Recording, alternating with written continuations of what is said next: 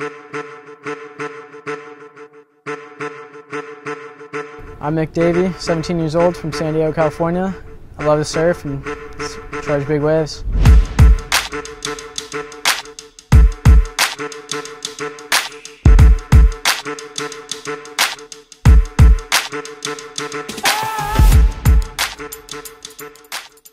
I started wearing GATH helmets in like 2017 when I had my accident.